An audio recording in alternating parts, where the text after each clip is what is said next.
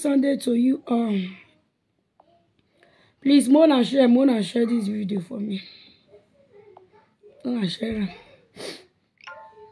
I see video where they said for me yesterday. Mama G1 aka 1B. You are welcome to your journey. First time to see that name for this platform. Good afternoon, Mama. Good afternoon. Thank you for your sharing. Thank you, Mama. God bless you. God bless you as you are joining. Happy Sunday, my love. That is my husband. How are you, my dear? How are you doing? Good afternoon. But was not the join on the share, comment, my Facebook they post the video up. I beg all of you now. My voice not today sound. I beg Mona Malejan will try. I beg I see video. First of all, happy Sunday to you, my love. I'll first go brother Mike video where you do concerning where you do concerning Enogie. Oh, Enogie, see your life. Ogi opa boy Enogie. He went to go so we wish I could be happy birthday. He want ko be na ko be pe. Mighty we go have swear. Enogie time away. Who can bone? Iya oge saga no be kan have character. Have character. Why pa Enogie bana? Enogie. Who can bone? He went to what you be went to. Aya when we swell lo no swell mighty swell la ko be. Yo amu wa ko be meria. Yo pa ko bote when you wish you happy birthday. Inwa wo be aso mighty swell. Yo Enogie, why you wanna kina Enogie? Enogie where agbon me wa gbo so nana. Don me no sha. Brother Mike, you are mare. Ama don le Facebook brother Mike. No ya le Facebook ime si we kuye me. No ya ke Facebook no ya so ago. Ogbe no de ko ogbe no ke kode. 1 cent o ma me Facebook. Boy ya o ya viola we boy pupo yan mo gbe. Upo no wa we gbe na amugbe ne. Be na wa ya lapo na. Okay, you know ma ona wa mo gudugudu na mo jo ebe. No won we go ani nu we taban. De kere ni hi brother Becky. Brother Becky, de kere ni hi. Ni e ba lo won obuse. No na ma wa gbo video nu na. Ni e ba lo won. We na tie ne ba wo sun ba. Ne ru wa la mu gbe ba wo sun ba. Ani e ti se ni oni Mariana ba ave. Won na bo na mu gbo pe ana. Wa. Emi no to we me bo gi owa o ibi innocent children or no wa. Ultimate. Eyan wo ka no mama ni. Ike sun video na. Gwa beg Enogie a picture na bi. Enogie mataka ke no re wan o, but on the reason na Enogie ati wan. Video ni Enogie u no de. Iya won me no ma o hi baba. No. Enogie do amowo. Isaga access access. The Enogie individual fine. Or individual fine, but the man na. Wa lo bona ge. Wa we arejino ye mama ke we. Oye gede egbe. Wa we lo bona we ge. Wa ge wo o no we ke dian. E forgiveness hero. O salobo na ege won wa we mo we die wa ku e. O wani wari 200 euro ke kan note 200 euro note ni di mo fe but kan ye e bo fi obo. Enogie no ye we we. O ye we ko se. Me man gwa na presenter ni wa mi e wa gbon. O wa mi won wa lele ku abi o awon pelu wa. Very mete ye be gugwa se mi je na. O salobo te me bless go na kere ke te mi go na wa Enogie. We mana set there with Enogie. Who me view? Who mana to take Enogie nu gwa wan yan. Agbon oko. Ifun egbe we, obi ele kwa we gbo e. Yeah, man, the boy na we enemy of progress. Or honu whatever enemy of progress. Cause when era no why pita we gadi we. Every ni yama guy atota yin na to take yin atota yin na go do. O ko nu mo gbala ka yan u bege na wari ave. Cause Enogie wo kan u bege birthday ni ya una. Iya ya si oku o ya si oku o si le gagbe. Wa o we e ko ele wa ma. But after the birthday, after Enogie Mona mark this thing. If Enogie pretend, he go see apple. Say, that's more picky talker. But he go see apple. After Enogie birthday, The day when they complete 90 days. Wanna calculate how many days be 90 days? The day when they complete 90 days for that birthday, the kind war wey wan happen for this Facebook. We are sit down here, so all of una go come tell me, say, Becky, why you talk this thing that time? Wait till you see. Now truth. Cause me, I tell you, so I go say that one. But I tell you, mommy, water will not make no problem. But the time they come, one I go take the wrong, come they find solution. Say, you thought this thing that day, oh, this thing really happened. You thought this thing that day. Enogie, the can't plan where this man they plan for you. They can't plan where they plan again.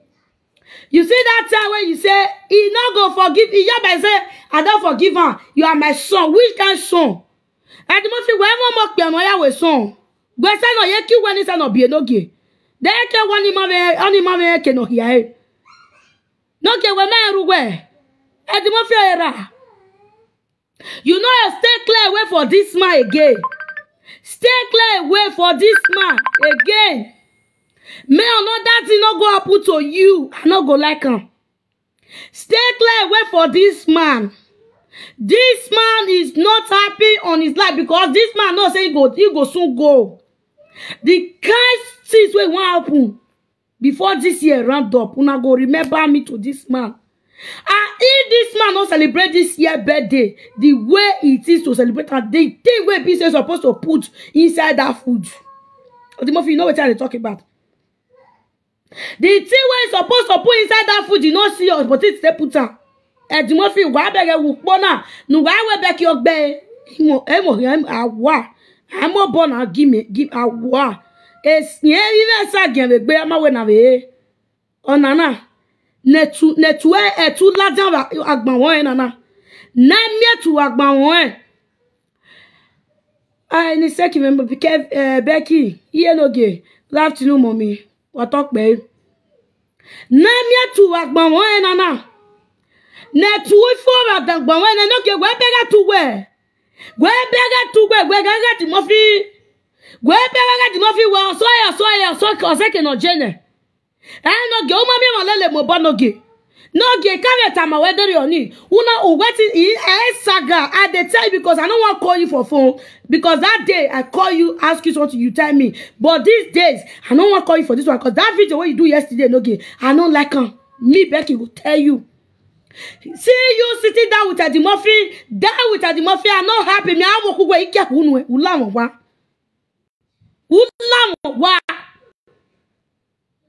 Eddie Murphy barrage you today. Now case of Eddie Murphy. Nine your word not say what kill your dad. Eddie Murphy barrage your mother. He make that useless woman come to your platform. Come talk what kill your dad. For the whole world to listen today. If not lie, if not truth, but all those things because of Eddie Murphy come or hell. People will come and now, hey, you they jealous of who? Eddie Murphy.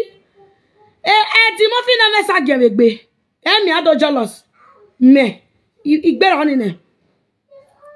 No, tell me one reason will you settle with this idiot man.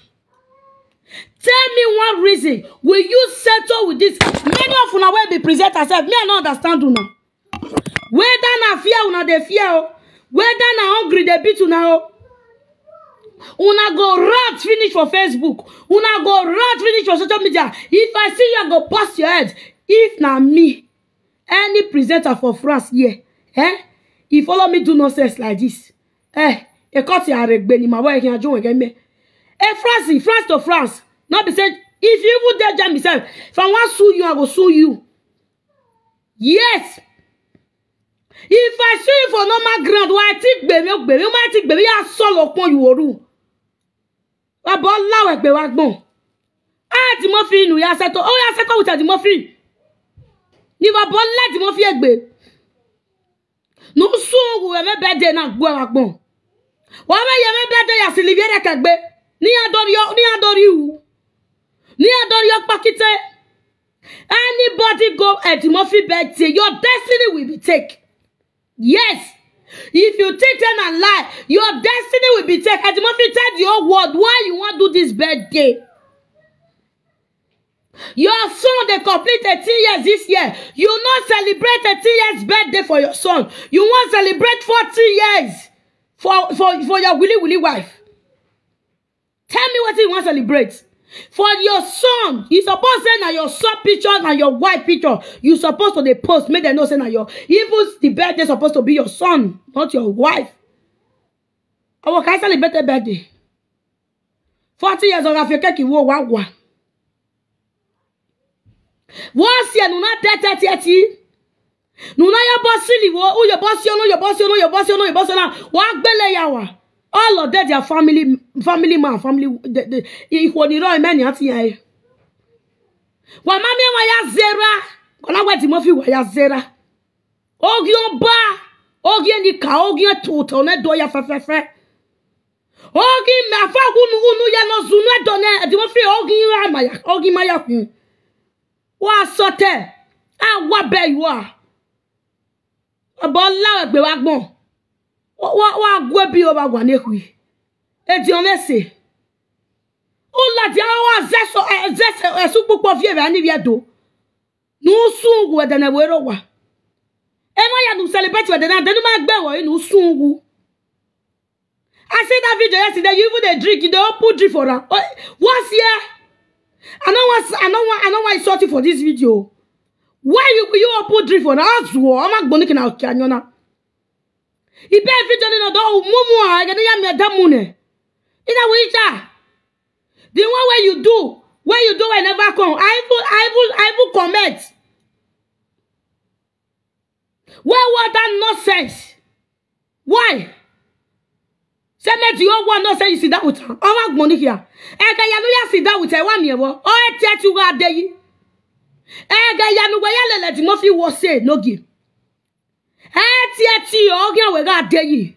We so ade gbelele to ta ne. Agbon te me ma we de ne kere. O wi pele be mu we leze ki an kere. Wa we de gbe de yu we ba ho e. He sake ba ko gbagbite. Oh, salo bueno. O bege, iye go grandma was a bossing. Grandma.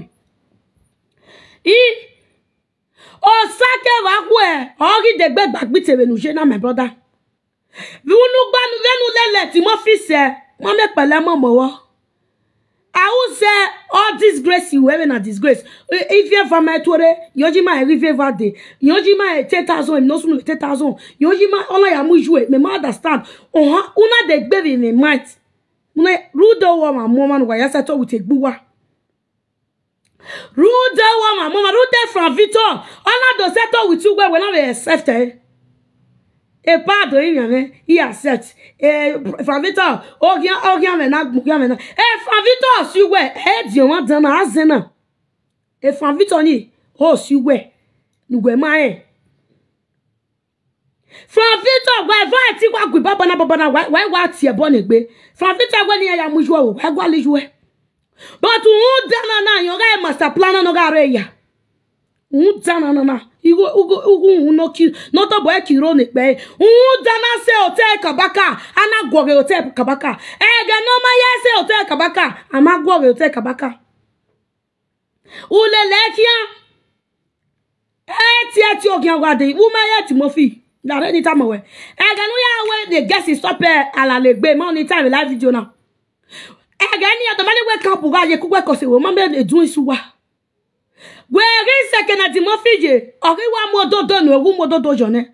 Mother Ben, oh, yeah, we mother Ben and you walk more. Why Ben or your cock, but okay, code. And Timothy says, I know I really Monica.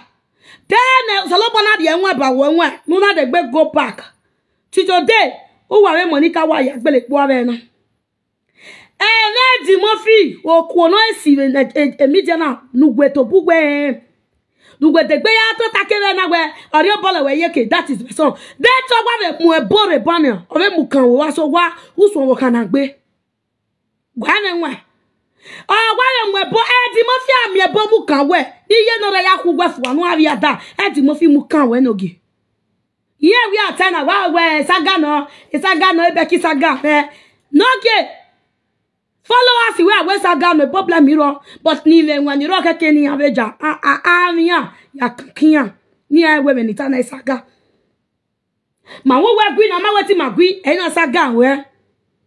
But I met him Murphy. You go settle with him now. No. Me manike ye follow us we, ye fancy we.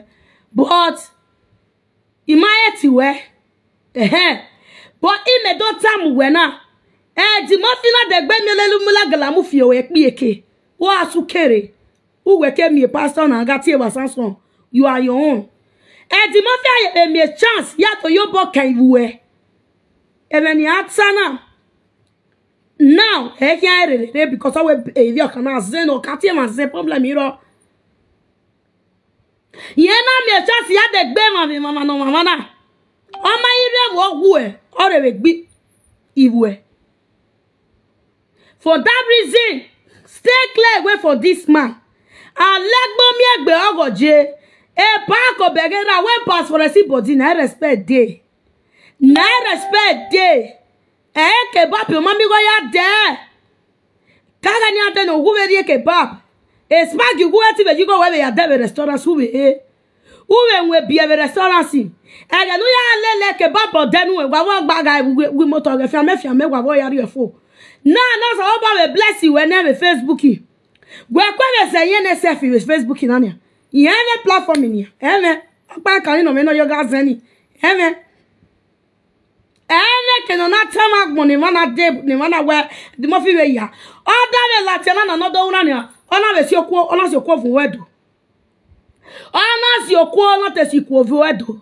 There, when the Salobavani be a cabecana verbola. And I work cotori, Eliano really moitinia, and I wear.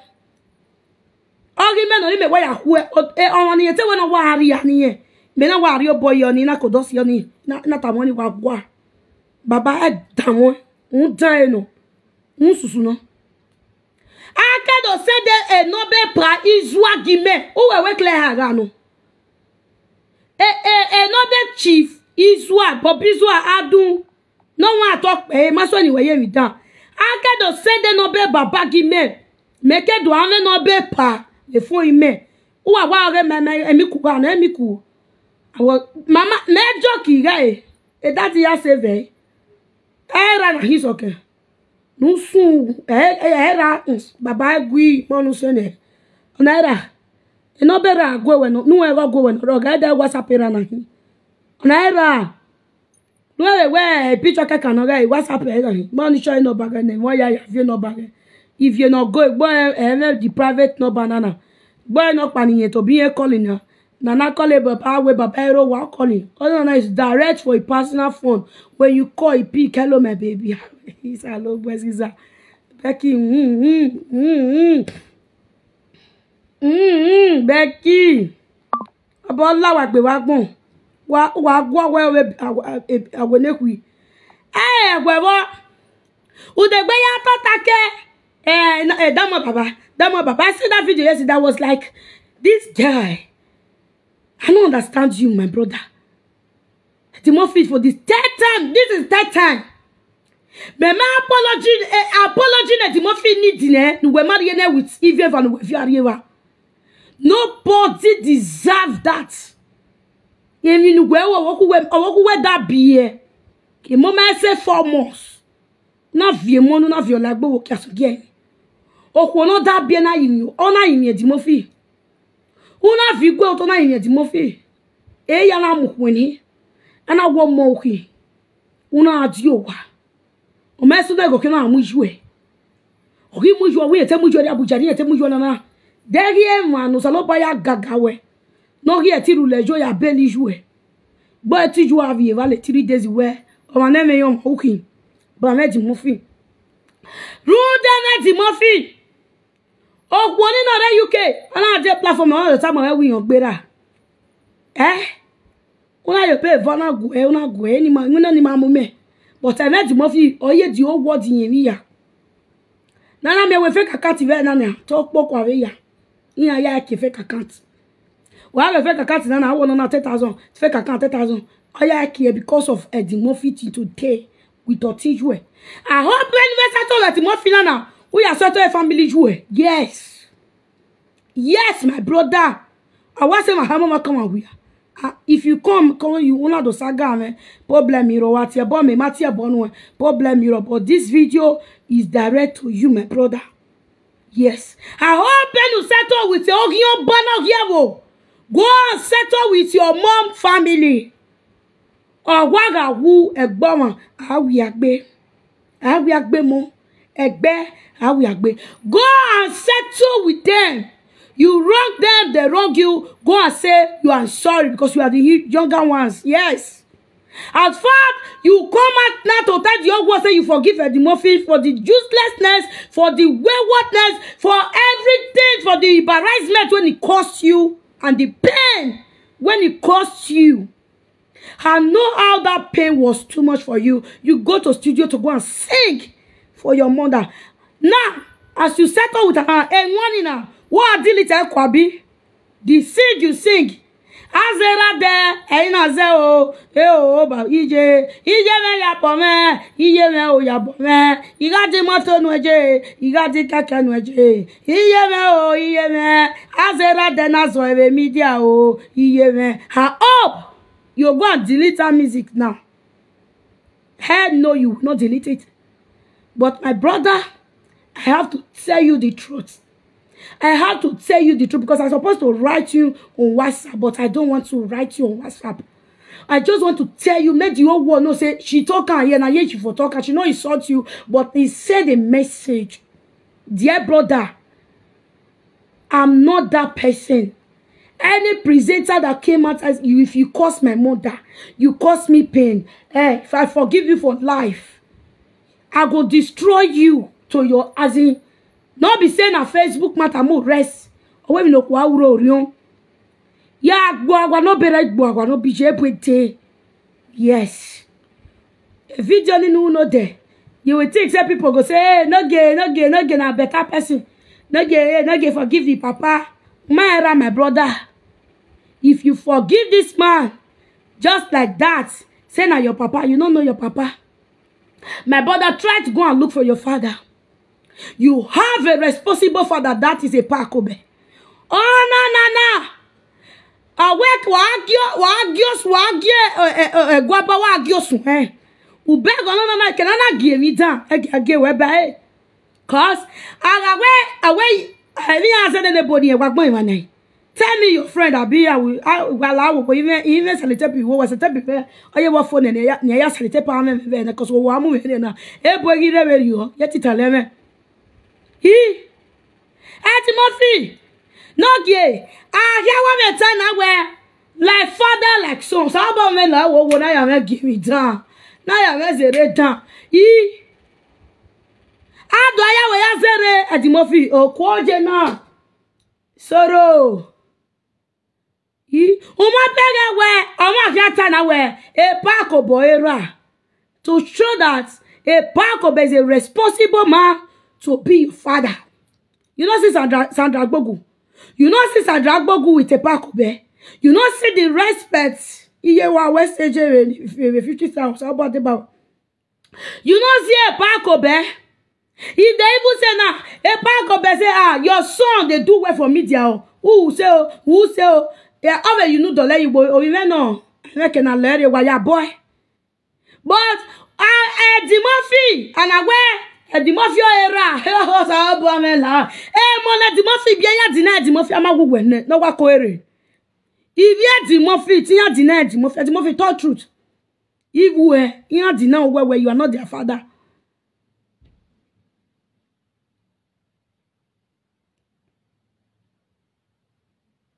Yes, fine, that one are truth, but not this time.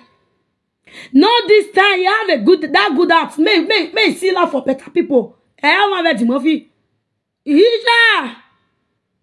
A good act in make keeper. Have a magbebe ma. Nabilao. What a magbebe ma reto. Oh, you want to go to me down. What a magbebe ma. Why, oh, guy, you're sharing. You're good today. You're bad tomorrow. You good to. Yes, you sharing. I don't know me to wear. Bella Enogie not take baby buna. Oh, let Enogie come and trust Oni. Oni was a bonu ogbo. No, you poor. Awa yame ore. I go Oni. Ani wa ye ya wule ni ani me trust ani e ko ani awa ko ha awa ma awe Lady Monica ya settle that mo fi oyin amene awe we ona do yin de awe no problem ani wa ko wa wi gbe fion cause the case ugbe na de wa we na we do ya ro bi me trust ani we no go we na go na we mo si ani mo yin na settle with her oni wa ko wi gbo but uga na rinu ya ke yeke ona ti okpa ya dugboloko ba gboloko my brother o cause again no de gbe yare o ya strike electrical ya chokiwe wa mi woni oni ese gobe gbe mana state time again ti mo fi ade gbe yare nu gwe oga I shock you we se gobe egino on wi juwe o tume cause we juwe hioma over the 70 something e javi jimeni hibuto but beg we u dagbera 40 nania e 40 gbera e 40 we dagbera okay bele di mo fi even okona di mo fi de gbogbo ase we ko be jiwon but we bele di mo fi ahian de gbedo strike you e ton da fire ki amu kan we and okay mu kan we ki amu kan wo pa wa lerun ne mu da we ora mu da we be pi eke egwe volo kwa wugwe gbo we na e police ye ke iwo ni ye be no wa birthday na ni ya una wa na di mo fi risan to wa risan awe no nwayo to wa nwayo but emi no ro orion to ye we eke dani oro orion ne e ti fi weri e ka to sini gwene ene ke no rie everywhere you Ariana.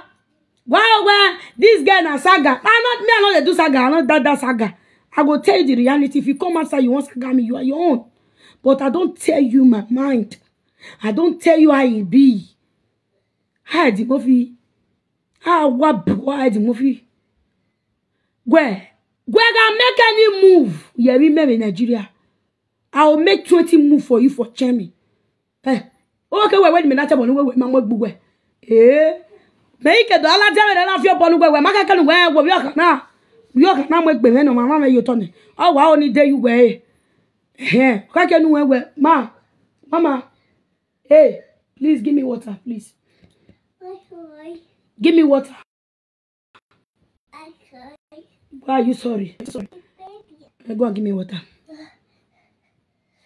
nu we what de you we megije okaka lu we me we o yo kana ke do agui me gon na agui me gon we me frank yin me gbi me pana me frank gbo ba nu we wa make any move we Nigeria na make a move Nigeria na we bona mishi yan me gan gba we 200,000 amanu gbe ri mu me na mami go we Nigeria ya bele ogun ya wo to yi ja gbe awe police yan si ai ogbe 24 hours wo bian to rai to du oje mo we no pa emi me no ra we bo uno ba je koti na gbe ona nwunye osu wa ni ke police oke judge wo wo ke wa we su ro be ba se no bi na je koti na they will not say no bi na je koti ma uzu wo we me gbugbe ti mo fi me gbugbe me gbugbe yo to ni abi ku oni ni fi omojo ni fi gonu we on atu me me na if you bog we na gbugbe any fair movement where you do again now for me for France and it's what try one where je iye catholic gbege o okun atole gbege o again one ya wo bi okan gbogbon odo edo etu takwa kan ya zio boy wa lawo ekela dia wa bo la egbe wa gbon wa sun edi on mese la ja ya ti meson ani be mo video be mu video pare ma I no understand wa gba le pai ai pa ogio bade ye who start for Ogioba is here with me. Oh, what? I said to God, the mafia ati bugwe. The mafia ati bugwe da. Wa de gbe ma ya samo we. I said to God, the mafia ati tu wopom. We are many age na awa lerun. Ona wa wi yan agba the mafia. Won wa sete pon wa ri na me fe wo ri yen. Wa je gan yo. Cause woo. Yeah. Keno idio iko ese. E maki no na mani mawagbon. Akwa ya the speaker meria. Social media president. Speaker eva me omo area madam. Yo, you want not pay your now. Your matter don't reach my table today.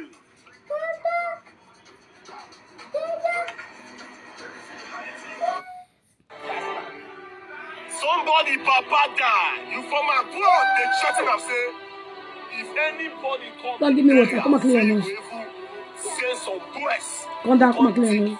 He go to the grave, heart of ground, because of say you call yourself social media president. You possess the spirit of Buhari. But one thing is for sure, they know the roads come for filling station. Leave it now. You turn yourself now to, they said, I know they watch your video because from the starting to the end, now who's a guy? You they do this one, because you know they make any sense. You know they pass any good information. We will improve and don't stay for anywhere at all.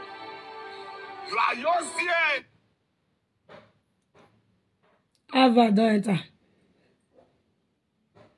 Now they listen. Children now they use it, they do anyhow. You were supposed to be snake. Where children not fit touch. Uzwa. You go so open now. Water, me water. Go and bring water for me. Bad government instead. When they support the one way they destroy us now. But one thing is for sure, they say if your skin no full up body. My skin full, that's the reason why I can't tell you that say if they wash you. If you know say you want to use Facebook in peace. You want to use them in peace. Come back to live video to apologize. If not, you go open another account again. It will tell you say we delete accounts for a living. That is our work. We know how to handle people like Una. What we might do, eh? They for Western war. We need to fight the bad governments. We even insult palace. Do different things. Oh man now. Cause more violation to the community. Oh man now. Forget this mindset. They say, waiting old man they see. The funniest thing, eh? The cat the body music we play for Enogie for this video. Now you tell us Enogie. I saw it. Ibi aka gboso enu ene na beg agmo we useless man. Climb up. No official. But this time around, that word not turn. Waiting small where they see. Old men cannot see it. That is truth. Oh, that is my brother. I give you a kiss, my dear. Yes, so the table don't turn around. Not be that our old days where I say what old man can see small picking allow. Waiting some more picky can see. Old man, if you not like, open your eye down, may you not sleep, you cannot see it. Because why? Small children don't grow. Small children they get mind, they eat what you know if you eat. You Chris? I drink water first.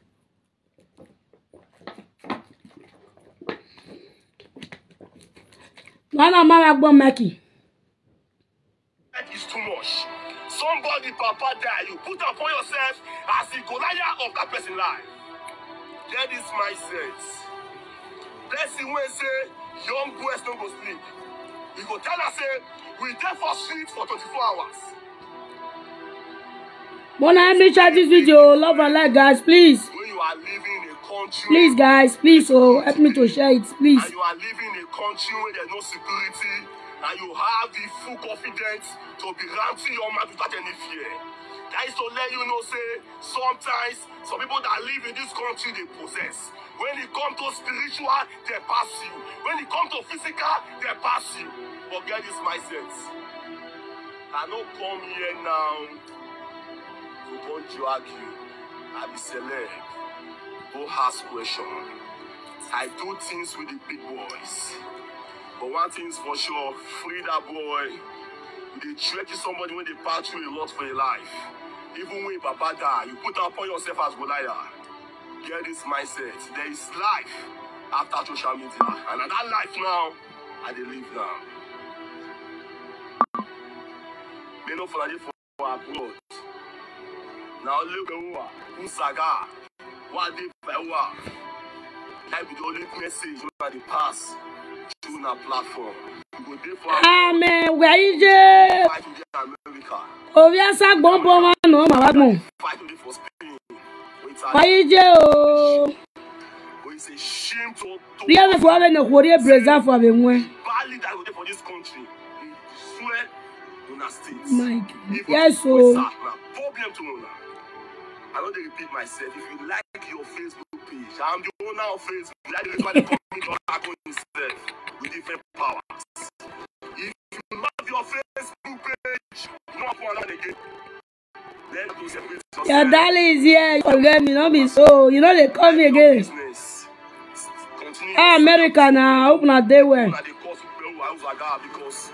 when I don't want to learn.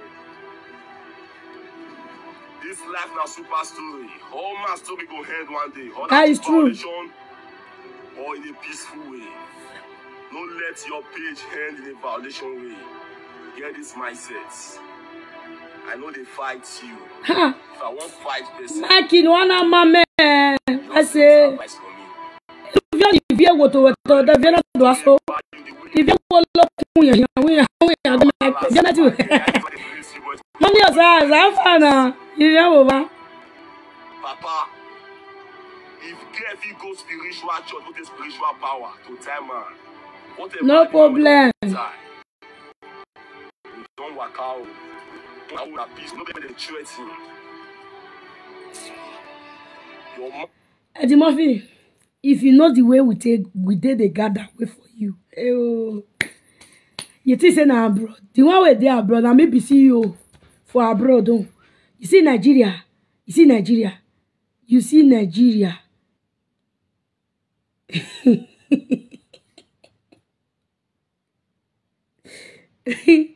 You see Nigeria. Your math will make you regret the reason why you talk Oh. about. This life now super story. That the power of the seven heaven will cover. See, you see this abroad and Nigeria when the way I take arrange way for you from Abuja direct to Benin. Yeah, the way me take plan way for you. When I the muffin over yeah, if you know, you not go on camera say from Victor again. No. You see this abroad, oh, now me they take do CEO of your life for this abroad. Me, Becky. Go ask of me, I know the fear bagger. Now me, they take do CEO for this abroad for you. See this abroad, oh. If you do film, a Jamie want me home. A better no una wakana, oh, we man at the time. Investigation at Bokwa never dark bone. Eh? That mana. Well, I told us I need to tell you for no ya like ya. No do bad where and now they do again because you see they do your evil. I go make sure say I go put my hands for you. I go pass your back on my side. Making one money mark, but not the break back and get okay making now the I walk by. I walk by oh Mackie. Why yeah they were oh They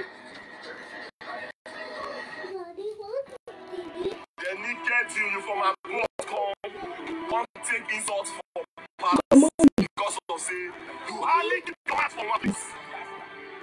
Somebody papa die, you from a blood, they chatting and say if anybody come in there, say you go send some bless of crime. Go and put it there back. And when you put it there, you go to your bed, go and sleep. But what is for sure?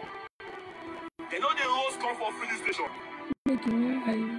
Throw yourself out to they said, I know they watch your video because for me,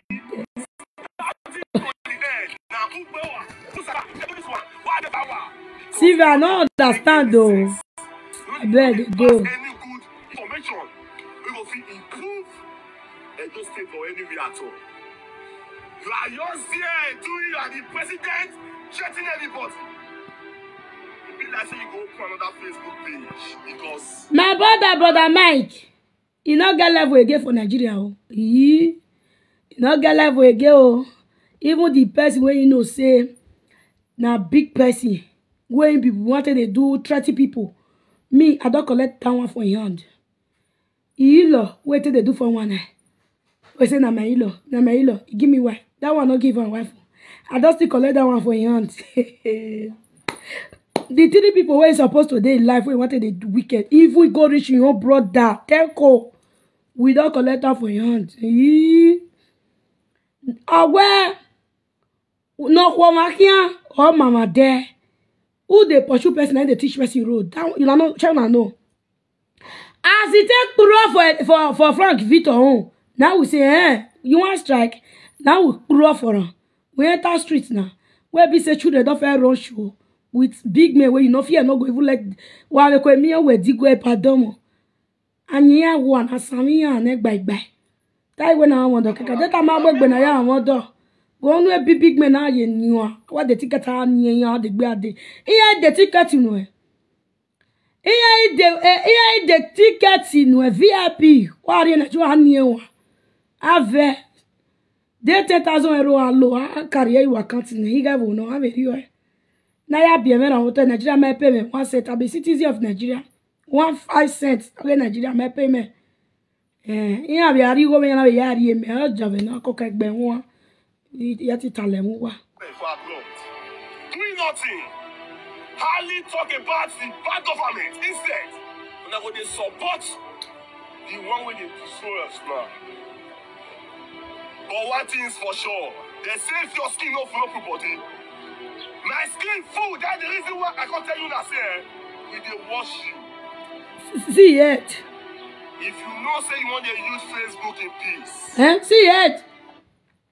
Video with a park of the birthday yesterday night with this one I go scripture so no see it. If you not see boy don't start for you. Go boy a boy do radio in us one. Mwana rievon oye fie no kan so loko yo ma ko pari e no agwa be iwa gwa mi etu opa re dian so do are to mo so do are so do vele tu ni o se o be bere ho ati ugwe tu di mo fi no ti agboya my son my daughter e de paru ohun even ya se gbugun we di mo fi what you boy as you bad boy to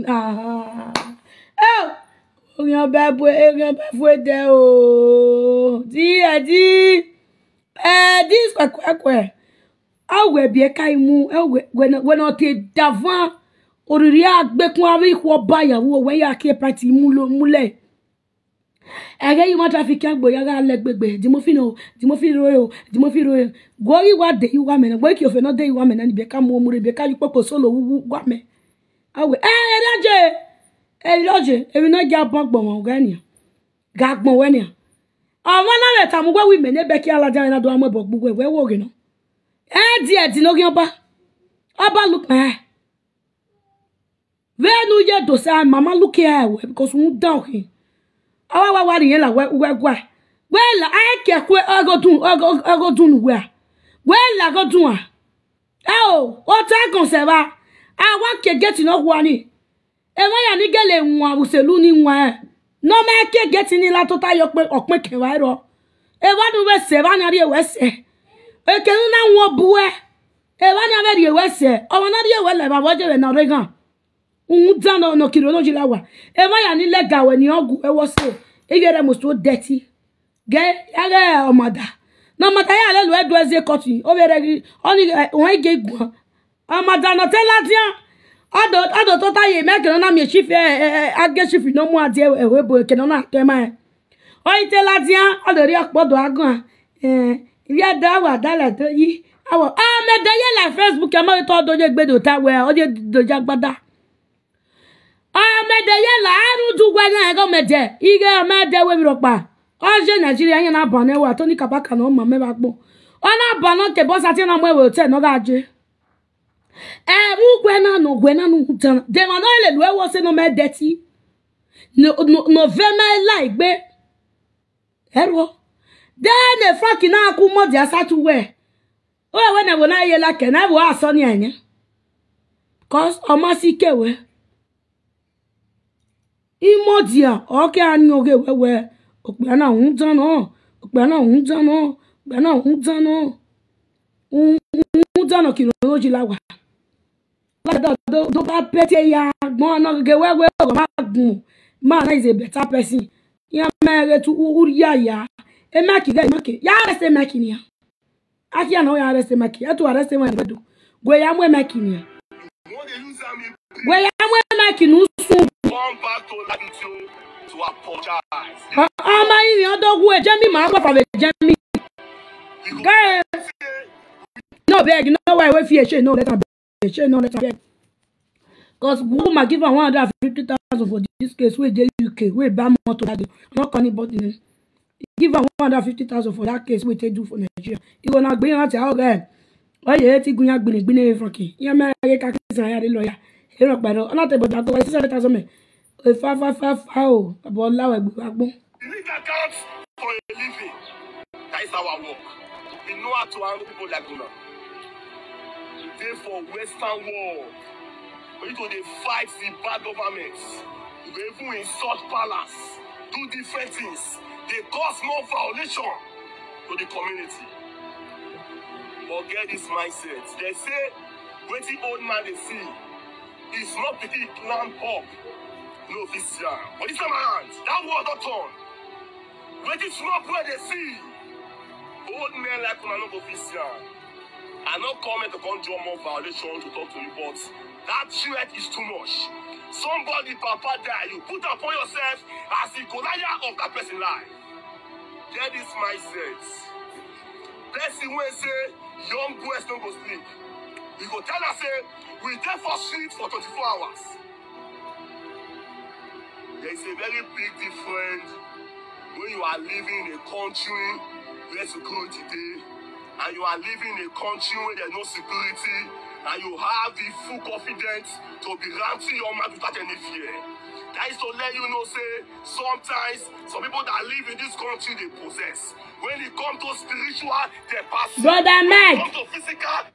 You know if you do anything, you know that thing, you know. You know if you do anything, no matter. If you arrest you, they obey you. You go sleep, you know, wake up again. May try yourself. Wait. If you arrest you, we go obey you. Yeah, you know, go even reach our side now. You know now, they obey you, but you go sleep. You know, breathe again. Oh, can't so large. I want wolf one.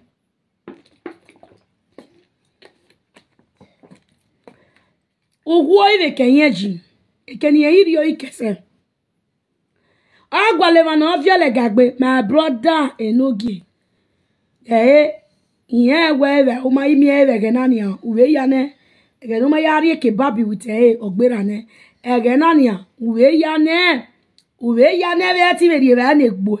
Stay clear away from this man. I'm not supposed to put your picture for here because this video is a certain video to run. But why I put your picture? I don't want to do video again concerning you because na do video together. I all do the video all those videos once. It's better I do them once. What you concern this one? Oh yeah, go. Go and do. Carry your bracket. I just do all of them once. You understand? The Murphy. Oh my God. The Murphy won't die no. Won't susu no. Cause clear. No why I think while I have media.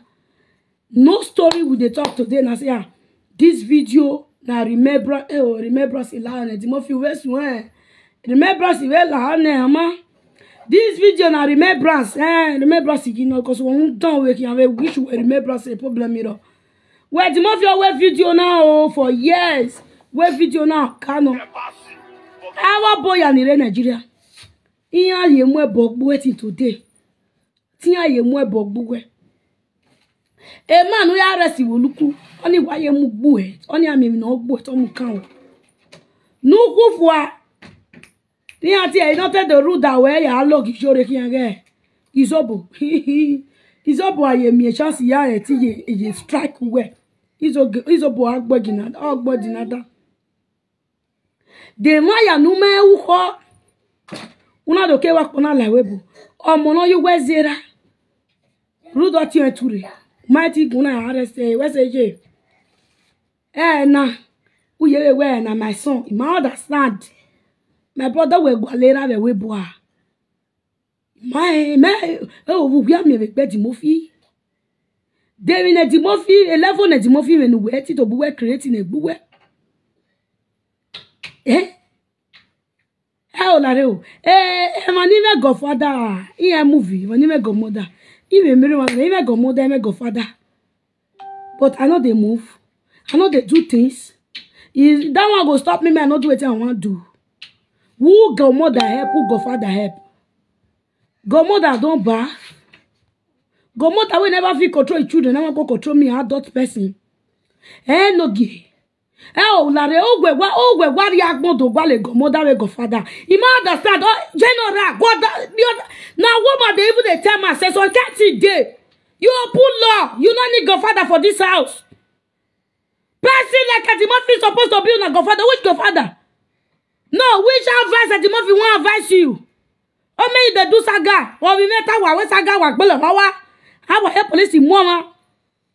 Not get you get sense more than Timothy. What you want to advise you? Okay, tell me one reasonable thing. Timothy wanted stand today to advise you that you will live with that advice. He will lead you to good things. He will advise you to go to danger because he ain't what he gave you. Thomas to advise you. No, you want me. Then no salobana who were you vary. I get no ya want me to wear me be. A better to wear a Nigeria. Ah, why you want trust if I'm when you have a banogia where you paluma, Pama, Pama Timothy. Timothy no sote. Or only my sote. You just don't do. Jere my gwali jore mu. Ijere am regrodi se yan ko eru regrodi. Imoto niyan la to role glass na ugwe gegbe bega wi. O ana ya we na me no pass, na me no pass. Get lele yan mu picture na je Facebook we. Hey, jore. Yana bane won. Ana wo gwadi yo no wan ya go. Akmagena fi ro vena na agbo uzagwaji de tu we me beka gani ade ti mo fi make sure we oja we lula me Nigeria. Yes, de tu we me be my brother we me gugwana ti mo fi plan evil that we no here we yan wa me Nigeria. But o salobwa na we every ya me boy today. You still go sit down with us, say, Papa, una me diobona me kianyo na muyoto, una we no sa. All that I expect no sa nyoji yonku. Ah, what be you are Timothy? Ukpo no me se no ri egboji. Wa ya. Ejema no marere ruwe. Wa ya. Wa gwalo manu ya we go father, go daughter, go son. Ai wa. Ima shadu wani rejemi wa mo bo wa nera o sie or anything. Neri me ya go 24 years ogba na. Ima ya ma pazera. Ai ra na yi. E sina bada me na wa for copy ve ni. Ai ra yi. E ra ni mi ati advice. O ma me di mo fi ri e to ti advice if ye nwa yo enwa. Ene nwa.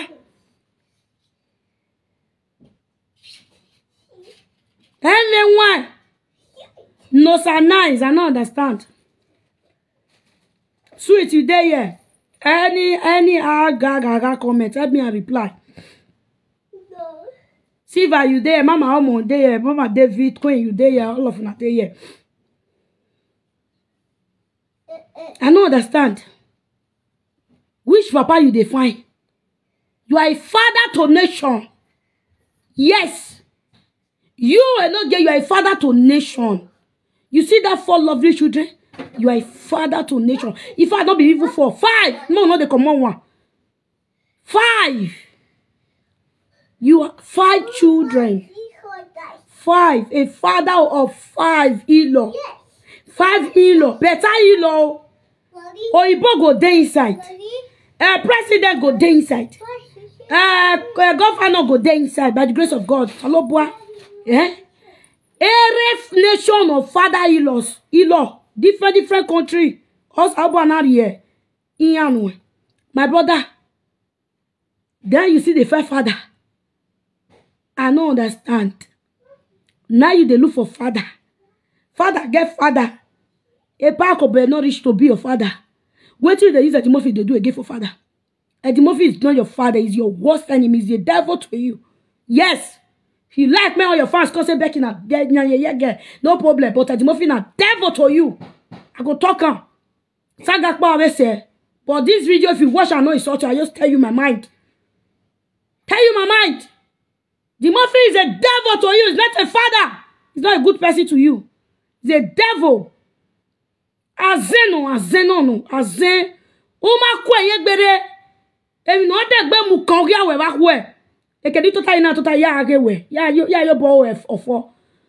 There's a lot of your work mo ya we no ti gbogba gado. Emi di Murphy mama ko gbogbo e dey on ne. Who e dey on ne?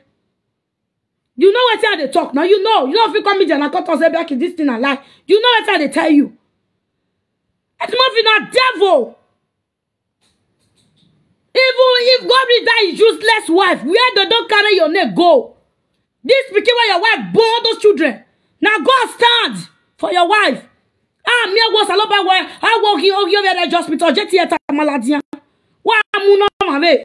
Mega Murphy no. Mega Ivano. Soon. Oh, I can't question the audio could you not time.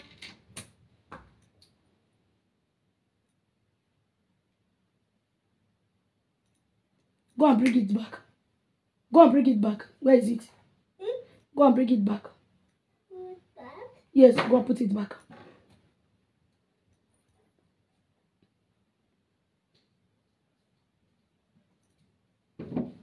Put it, go inside. Yes. Please, guys, I'm coming.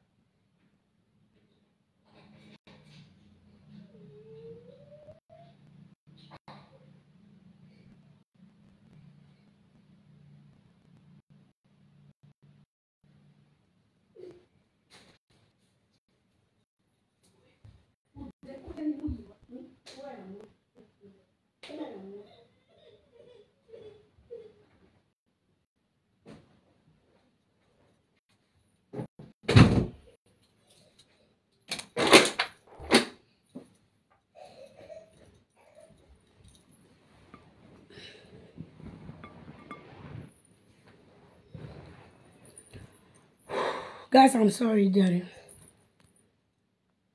Because this became... I don't come here now to go drag you.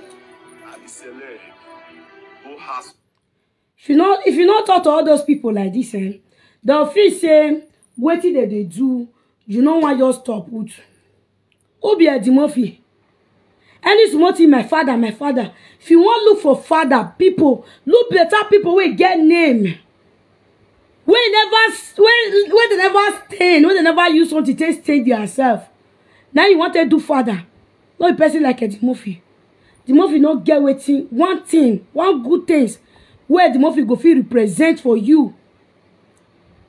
You will be Enogie. You get level more than Eddie Murphy. If you don't know, you get level more than Eddie Murphy. If you don't know, You get a lot of fans where even love you more than Eddie Murphy. Eddie Murphy know what they do.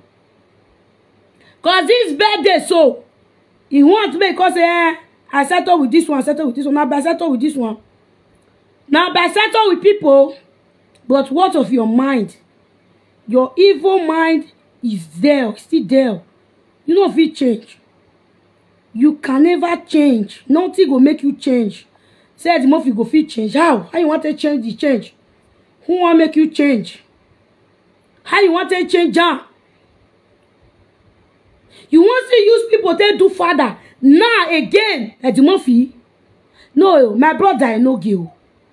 Now, even though say you know even use person now this time around. Una don't say to you, don't beg you. May do you.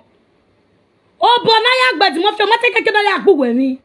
You may on the advice who was sometimes. I don't know who they advise now.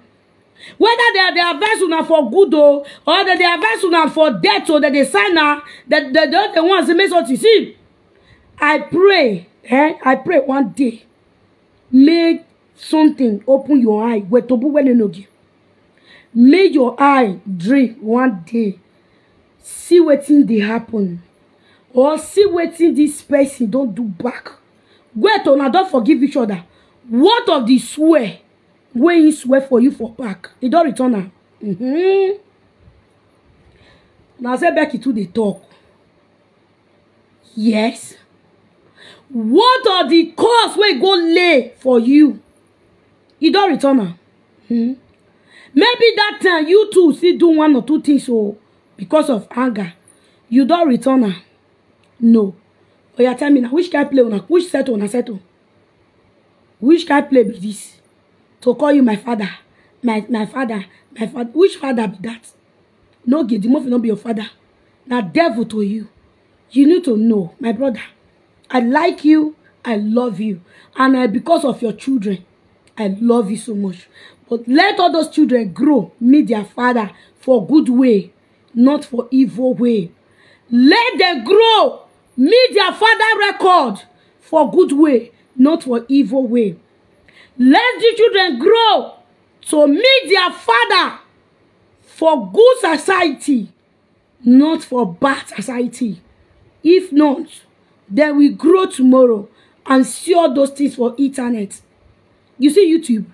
One thing about this life is if you don't enter YouTube, is what you cannot delete.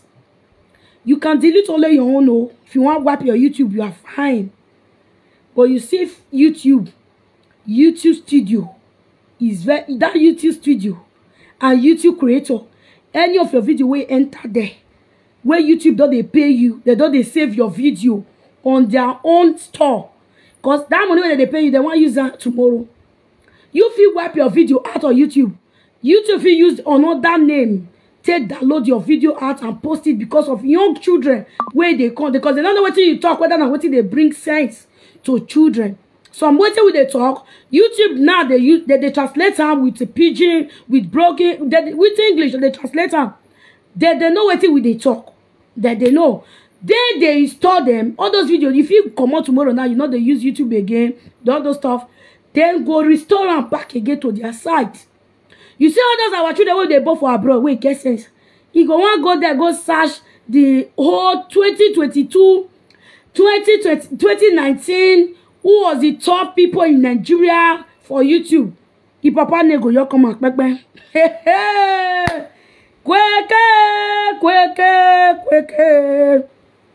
You come say and say, watch that video for night. In the morning, the first call they will call you, hello daddy, how are you? I say, fine. That 2019, what do you do? You say 2019. I was sleeping. You say, no. What do you do? Which kind of create you create? Do you know my friends can see this video with your face? Why do you do this? My brother, how you want to answer your picky? You say, you get that YouTube be a bummer. Well, YouTube be in a they go send you the link. You go there, you go see all your stories. YouTube can delete the good one. They will store the bad one. Yes. Tell me the reason why Facebook, tell me the reason why Facebook, they reach every year where Facebook see they bring our video today to us. Sometimes some video where you go wipe, if you not wipe for system wipe, you think say you don't wipe am. The date what you do, if Facebook will bring and come again because you don't already store for their site. You don't already store for their insight. That's why sometimes if you use pants or bras or kind things where you go wear, Facebook will tell you say this video you cannot have access to it unless you delete it or your account will be blocked. Because for their own side they cannot go, not be there, not be when they they'll go delete them. You get where they put horror video for, get where they install nice video where children go see there after 18 where they go they watch. That's why sometimes for YouTube you can't post anything with because children 2 years or 3 years old, you don't they go YouTube, go they watch video. That's why YouTube not they allow so kind video where Facebook they allow. You understand? Because Facebook, you know, if you tell me say 2 years old, yeah, you go, they go, what you want, go, not fit tap. And for 10 to 15, 16, 18, you go fit go there, go they tap what you want tap, you go see them for Facebook. That is the difference of Facebook and YouTube. My brother, follow better person, you know, do father. Very man now. Hey. Eddie Murphy, one only Eddie Murphy, when why was in Anya. And we could all my wife about provoke you. Who can the way we no make the bed always like Gawaga. My son, that is my father like son. My money, a monopia wowa. A hagwa government. A vaca cannot give it a wowa. Uba young bay. Why get one?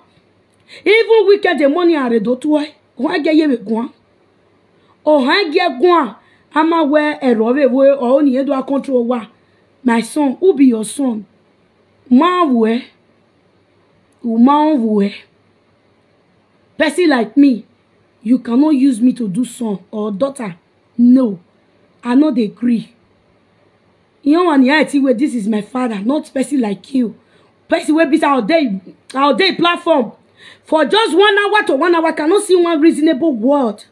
One educate things like we come out for a mind. You math like this thing, I don't know this thing before, or this thing are good things, they even me when you come. I know how many people sometimes when they call me say, Mama Becky, that video we do today, this side then I pick this one, how far I wanted to do this thing. Please, can you do this one for me? I know how many people. If na Eddie Murphy, since you are calling them, hey, Ogwogbe Galalue, Baba Ogwogbe, Avi Woni ni tama mi apame ni Baba. Video we wato wa sun gun yan tamo ewo wa wato wa sun we di mo fi ovela janga o meme o sun we tana ni go meme na no mama na ohun egu ara bota ohun egu de eje won dan why even no even tabe na wetin dey talk for there who reach where the Murphy don't know wetin the Murphy dey talk he talk good to today no evil na go kill you. Evil. On no get what we took ewu. Agripa buwe. Maka ke ne devil onu. Opa son ejan pa ison. Oko oluwere wa si osi asisi lelewe hian. Ewo bi no mama. Onu mu go yohun. Iri asisi osi o we ohenya we wu. We ri o we ohenya wu. Ekita. I'll just sometimes I just look you at your wife and I say Saloba. Saloba kun where or me back with marry ugbeso. Sometimes you get mad to go marry mad woman. One person go get sense, you go direct the second one. But una two wow. Money eti la do jeri yan for photo. A story eru wa be de na live video na. Obugwa na mi we ne di mo fi bi so ke no mama. Obugwe ba obowe. A story era no remedia. Was when you were doing now, Magbo. Babe, la wo go iwe la.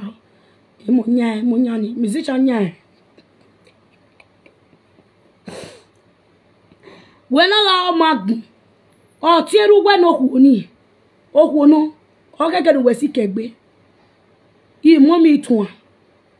E lady ni. O keke no we si we no mama na. No we si kegbe we a. Ije. Bi eme la wa.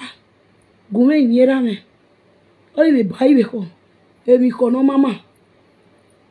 Eni ni gwe wagwa lo. E respect no ro magwa lo. Eni ni na wa we eyan bi o. E be do go ma wi se o wa kwa we ko nu like geti. Omo dan. We are like we for many years. My TV mo ari wa. We are in here. Cause we see only you marry adodan. Odo me nu marry. Ko e je be Google e bi agbon webu. Ugaga wa da fun je boss ati. De to ma je awo eyan we no ya gwe ki aye ban mewa. E ki ani no ye na ki ohun ani o le ki awo o tu we o ti ba eke no na anwa me. Oba look na no my look wa na. No very owo bola wa wo ogun ba no ya the ticket na rule akan no devil. Wetin people go talk on in ya ge oregan ari no so save gan ba. Uwe la je do na de gele do gbe. Aguwe wo se. Omo no je ti le jugwe be tun gwe na we la wa. Uye gbe. Ina tare do o wa send a picture. E chief na we o. E chief ne gbe o. Iya le po ene e de po na me no bian. Ave chief na ere ni mi do ya ko fanya na we chief na ku lo we gwa. No eni la gwa wo wa ni na ge. O wa se de gin eni wo ma we Amare no o je ni beta pe ta ku yan we gwa. Na we ya we video. Eni we gwa o ma wa mu la gwa. Yen wa gogo do areki. E video we se gwa ne. Video we se gwa. Video o ma no se de ge ipale wa se ipale wa ni o se. O ma me ke no se. Let me be your hero. Hello. Oh yes, mama. Egbera me. Mommy na here. The line. Come mama. How about the real live video, but the mama is speaker. We should the same mama.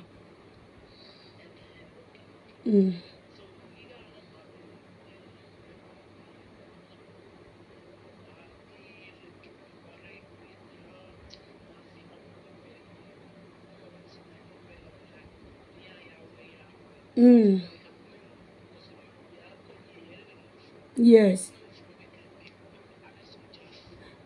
Aweni ya yotone. Aweni ya yotone. Aweni ya yotone. Aweni ya from Abuja one. Oga do yan la. Oga un sa vio le gae. Avio ye ba. Oga un sa de. Aweni ya ne. Wani ya gia ke wani.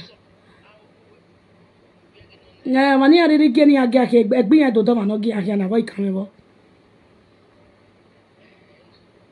No gi we aju won ya bie ko emi na aju won bie ko emi. Boy say mommy.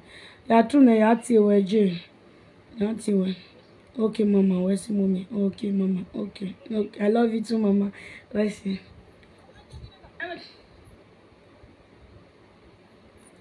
Only a problem why I'm only night time media when you are why worry.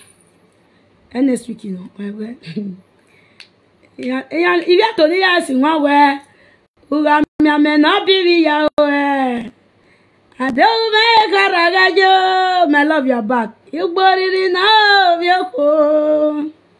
Who got me a man up be ya. I don't make a ragajo. Who body in love your home. Who body in love gajo. Who body in love when I was a la coco mag money. La coco ni me ayo way a reload to mediana. Imi awo la koko ye wo asani aye owo ka sawo ta fa sawo ni hin ga ise yo ni oru ogbe ere mi no sawo ni da fa sawo no oru ona ni gbagbe wo wa na wa gbe mi no pa wa na mi do awe ya ni ma ni ma gun abi outbreak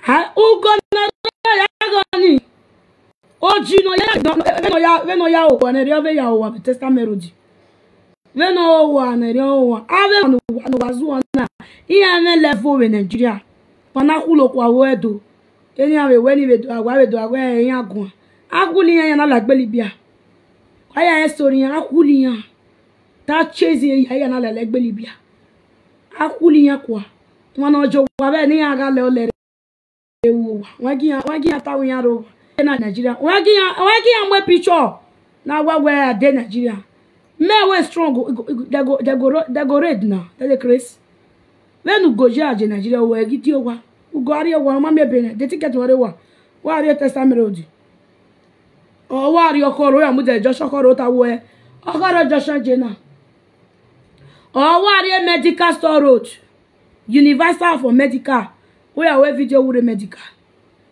they ba ga ke wo ma mi ba ga ke we uzuo ma visa we fi omo bon we ke won re ri anujo ave gwe ni mama kwa se na na le lagbeli bi awa ti meje ani nya we ga ni na de e ma gbon na yin me bere ma gbon wa I see better people for there all of them may they try themselves they go know every area clear oh wa kian show wa de no hi wa kian ebe nu gbata ola koko ma gbon ni hi e me ti mo fi mu me na ola koko ma gbon ni hi ave two reason no for na be good that we ke kwa na wa ti ji ku ya reze mo teke we mo no na ma gbon ni hi na ma we ave do atula se na ya u ba me ola koko ola gwe we wasota na nwa yen be ni mi ya je bu wasota no ya sunu we gbogbo do na nwa afa ugwa dolo na nwa dolo we na nwa go na be ni ya je ola koko wo keke nu we ni ya even when me so ni ya oba keke nu wa we obi o kan na onu na ya o wa ti yen wa me nwa wa ya yezu ozuo wa sun ima sun ya swenye e man gbe oko we do state ni edo o bere bon we baby you measure my name for video wa gbe wa gbon yan wo my love joy we say yan wa when you try rubbish maka wa yan ni kai ave ko wa won man wa gyo tu me e man na collect bullet no ma pa me eva gbin yan ma do wa ji wa re me egbin ya do waji ni wa ya we ni wa keke wa when other webo no give my ya we down in Nigeria o man we are give Nigeria no the problem o si when we wa ya ru mani webo na ta we donisha wa webo na anything na sunu ya fi wa ya no gbalegbe webo na ya fi wa ya no gbalegbe bless one no know the guy I go make sure all of una go kri for this case una dey see so mo yo ya any hello friend oh yeah me the everywhere ya friend wa ko luku pa everywhere go friend if you know say you know where no go wa sun bola wa gbe wa gbon ugba mi e fi agbon re ni Canada era gbon wa ma ti mi mu o Canada ye su gbabo no wa ti mi fi agbon ni kan me o wa pe Canada wa su vu ya o ne Canada picture ya send egi wa ma we ni ape ni Canada ni wa wo lo fun wa wo lo wa fe yo po wa fe no ye bo la wa gbe wa gbon ave we no mama go ma wa gi ohun lo ke iwu fo o ba look ma that mo fi gi o ma no ne nwa bieka ya we gbe ya we caricature on Facebook bieka ya ge won ya wa the 50 euro no adavon ya the 100 euro no adavon I don't want to see you go to your room oh yeah or you come and sit down here princess come whether I know for make you sit sit down here that bad what you go do that you know how much they take carry for me for Nigeria when you go through way so sit down here sit down be there that thing you go through away for bedroom when you throw away so know how much they take carry and come for Nigeria sit down here sit down sit just sit down there don't move okay na ru ten just dey there just dey look mommy okay sit down carry your eyeglass put for your eye make you no go dey see me like that wa de 20 euro ne kekan di mo fi ogwale a if you don't take your own yana less why akuyan why that tell you that show ogun we cannot tell me je be there yam Now what call him well met yet me ba van say for where on me no call him that we here can he oh me no to me yamu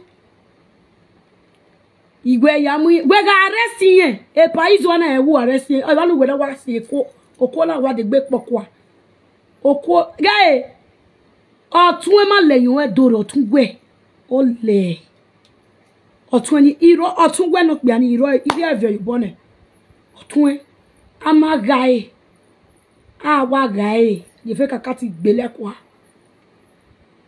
yes ye fe kakati gbele otun kwa the government yan bege opponent ore mi o I said the yi yan me said the yi ya wa get otun ma laso amu e bo gbu e ohun ari ago e wo binu mama bado la jan la daddy oni na what your mona Enogie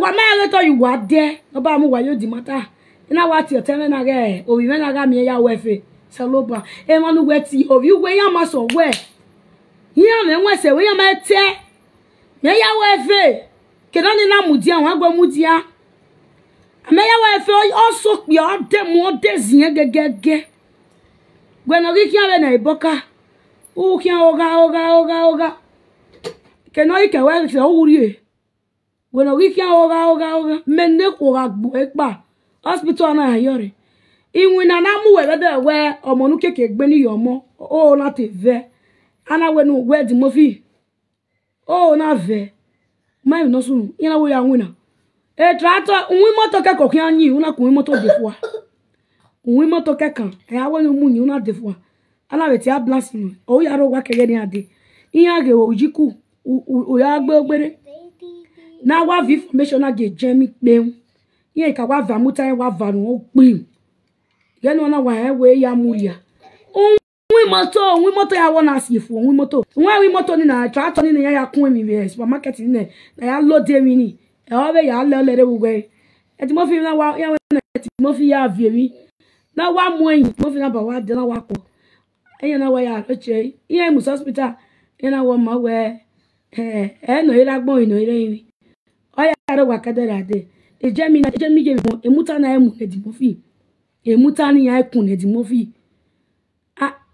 iya yewe sien but a DNA test go confirm when police want need evidence no raw evidence and evidence in your agreement oge jemi no raw 9 children or why me 45 and o yewe me ige ne me aso don ne father ne siat father ne we era mo we o wo we no ko egele we e ti mo fi awo collect go ni o awo collect abi go ni we worry a DNA test o yan so very we gbe move Friday no dey no next week we moving we no worry on the movie do wetin you want do we worry to we esun ri oba we ko we ba wa try we gelegele we always worry oba ri ko lo wo we wa try no you we move any no says move e jemi ana wa ya to raise baba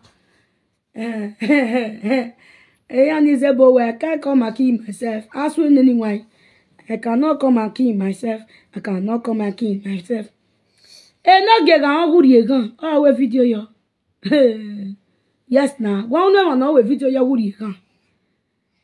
With the day gwa. See you. Wa mu wela we gan. I just bomb my gan. I wa we DNA test one nya. E money ya fe 4,500 e go ne kere cha o ngwa tume wa kameru gwa no vie be yu wa mo gba ti ere fo eru gwa no vie be eri gwa ye tanya gwa won gwa gebe wani do send a message gwa re da ri bossy hello sister Becky Enogie wa ta pe we yi me wa love we followers we wa hije e video panu wa o kosane di mo fi ije la ha ana do send o kegun re eni ni obi ana se di gun la wo case di an fi eni go e fi ona no gbalegbe wuwe la wo je la wo Italy na na ro ge ke mi go na ike mi go na ije la wo cause no se ni na ti ewe iyen wu record o won La wo je la o. Ye me bi gwe. O ma iko do send the picture of ye ni o ye document o ye. We me you. Edwin Idaosa Prince Edwin Idaosa oro ebe Prince Edwin Idaosa ore New York ani ore New York ani New York ani ki aso eni ya gwa so eni but mo fi wan e wi je no ya akwa ya mi so kere wa ya silin ye o se ka do agbo ani ama pare ati mo fi wa salu abi pa ba wa gun mega video wa guy I get video na even this video mo na let this video go viral ni I where mo fi un tan no my brother here what of 2,000 am a video now or 3,000 people am a video now 2,000 people go know say wetin I tell you my brother Enogie say no na right thing I tell you this man is not your friend he's a devil or say well he can never still be your friend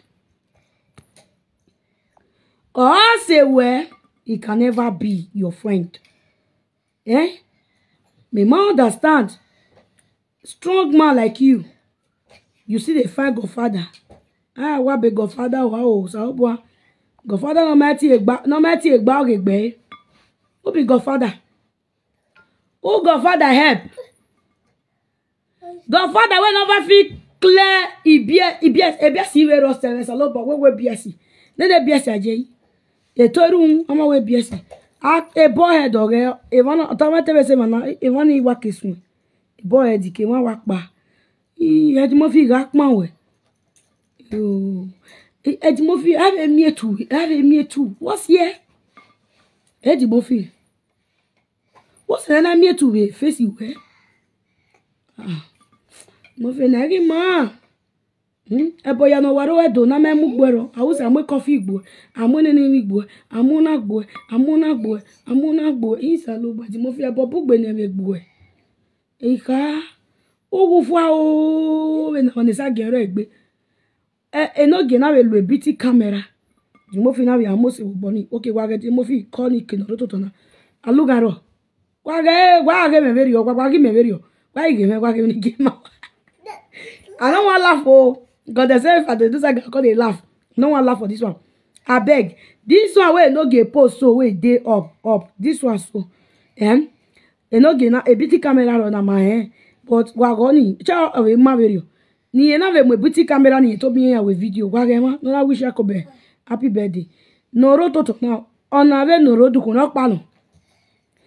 Gwema na ria glass ya o. Where teach differentiate where agba pa ni lo ina we no rodona iyo iya pa ona na no here iwu fu ana no roto na mo fi we ya di mo fi fu o ifu aba no sa gero egbo te de shu ya iso ke no ma wa gbon ile adamani wo da fun oyan ban owo kan oyan ban but te we shu ya we vie ha do we gi ya we kokun bag ya yo no sa ge so ke wo apa be so ke we no ji so ke ayeye bleach oye bleach oye mose gbe awawu we na omedan odo wi so ke iwo bo omedan agu we wi so ke omedan mana we bo ni no rev fosa guys we o kiye keke ya fosa na we bo ni awa we ye fosa so ni me de ki o me fosa no ro omedan no ro so ke ave ge wo omedan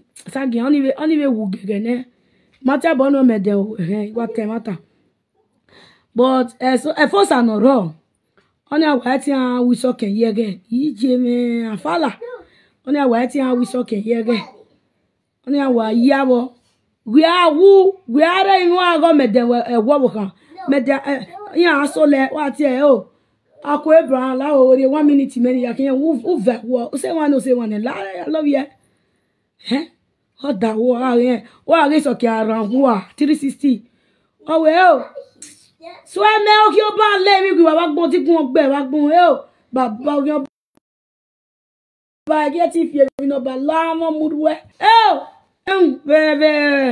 vera me when you ya scream here you ati e ge when you ya scream e Frankie When I got here, ewo, hi. When you got screaming, you're here. Ewo, hi. Era soccer. Era. Yeah. Screaming back, boy. Talk screaming, you abo. Omede. What talk, baba. Baba. The Murphy wa let me go. Murphy, ni ya le gbon ni na se. Ero saze wa gbe Lawo baba.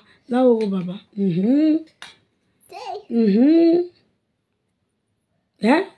Egbo aga ni nia, iyen go teme hian wu. Won ni de gbe sogwo ne. Won ni ki wu o. Ni we ma we iyen ti wo na.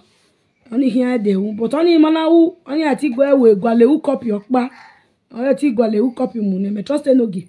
Won ni logo e.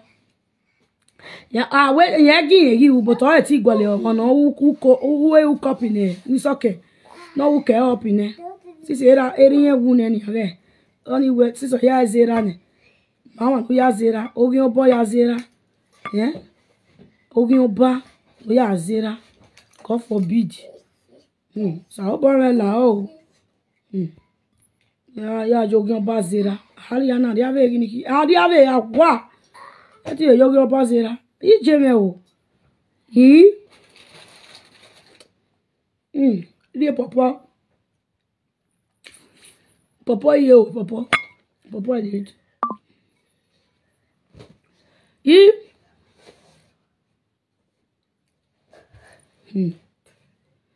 My brother. Really, when me la wo so many years, so you work o. Or send yen too large. Be really so le you work na. And I tell you ata ma we. Not be lie o, but so everything I tell person for media. Case maybe we fit talk anytime, any moment from now. I'll tell you for phone. Na phone na message I tell right now. I'll tell you. You tell me say it's bad. Even though you want to change, even though he beg you, may you forgive him. I don't forgive you, no problem. No, my God, sit down for one place. For what? You know, there's a lot of people. See, a lot of people like us, but a lot no go like a person like me. Now maybe number first, I don't like us on etc. Yes.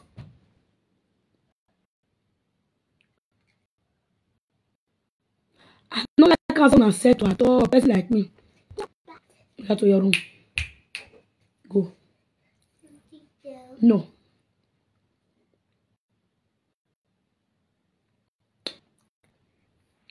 Go.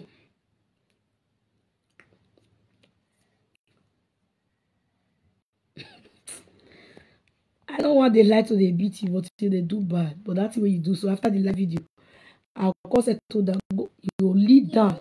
I know that person do. You where? Princess, no need to cry. Yes. Who need to cry? Yes. Okay, because if you do bad, I will make sure that you cry. Bad, you will not cry. You have to have that sense, okay? Don't tell me that the princess don't I need to cry. Wow, yeah, go to your room. Go now. Pause later. And they come back for Ola Koko later. Cause Ola Koko, and they come back for you. About no one talk don't know Baba. Love you too, Madam Enogie. And they come back for you later. Hey.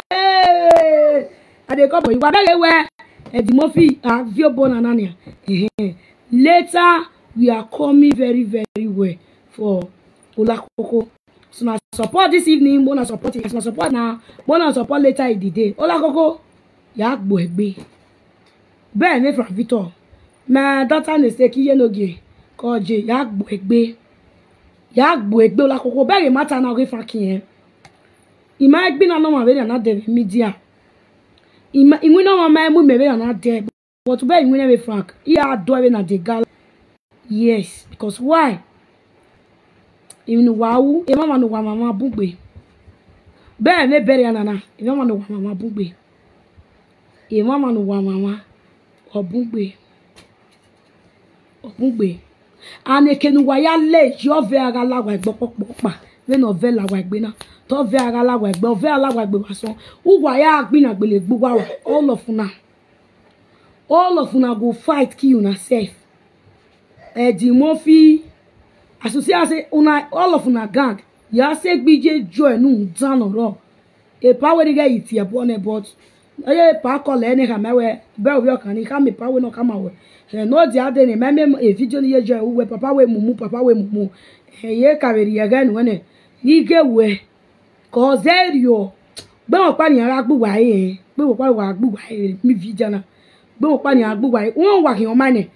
Wọ́n bí bẹ̀ka orí bọ́ọ̀lù náà wọ́n rẹ̀ gbé wọ́n rẹ̀ náà jí ẹ̀ ọ̀gá yẹ̀rẹ̀ náà ó sì ó yẹ̀ náà pọ̀ sí sí rẹ̀ gbúwà ẹ̀bí bẹ̀ka ọ̀pá ló wá gbèrè gbé bó tí a mẹ́sọ̀ wẹ́ ara mú ẹ̀kú wà wẹ́ yàrá fi ẹ̀kú wá wòtò kọ̀sùn ń dá wà hín ń sùsù wà hín àwẹ̀ dèdè wà wẹ̀ jẹun ní rẹ̀ mídíà náà nùgbọ́ wẹ̀ wáyà mú ẹ̀wọ̀ rí ayọ̀ jẹ níkà ọ̀bọ àmùwárí àwàsọ múrí àmùwárí àwàfà kọ́sì mẹ́ má bẹ́gẹ́ mi lè bọ́ ẹni wúlù wà mẹ́tọ́ ane kinu wa me joyin ma be duwe ojo wa mu iku ni ro wodo we ege nyan da fun o ke ma ko na mu go yohun ne iwon ade dege ni eri me no ko won fi aga no iwon ade o wa azo ni ko ni fi o wa yo wa ikwe so ro ne yin o gwa hin aga oga yin o fi ani aga yin fi o wa yo won fi amugie egbe ni mugi won fi a eso do awe oga we bona imami no re we bona na yiwe de o keke nu wa we mo tai o gba ni ri opo we bona mu go yobo kan wu ya lu la me Nigeria salobo asewe gbo wu ki ato o di dem say dey western world which western world ya mare be de na ina le lo da for me ari na chiro amu go yo hun ona mu go yo mo ma we na gbajo wa ma ya mu go ye gbo eyin mi egbo e mo na me mi ni afefegbe eyin mi ra me wo ni ya me fofia iga ko bia e boss ati e mi no ko me mi ewo dogo da fo me ma se ko ma give won me ita me oni ya pa e ma isa ti fa we gogo river we ni ana ti gogo okun no gbe gbe ni amu no da fo me ki apa gboye na mato ya ga ni dele ye ba ni kiene ni ma ki adena ha ya ro gbesu ha 110 120 eri oje imani edele ipe ani dele be na ukun ati e na wo dun ame all of the testify no one call they play verse record make them not see their voice all of the testify ije ra me